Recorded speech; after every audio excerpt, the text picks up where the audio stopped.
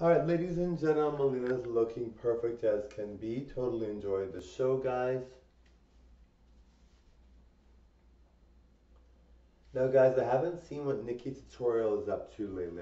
I kind of like to see what she's doing. I haven't watched her channel in a bit. I don't know if she's got new videos. I don't know what she's doing. You know, it's funny because she's a chubbier girl, but she's transgendered, but she's very pretty. She looks so good. Well, not that being chubby means you don't look good.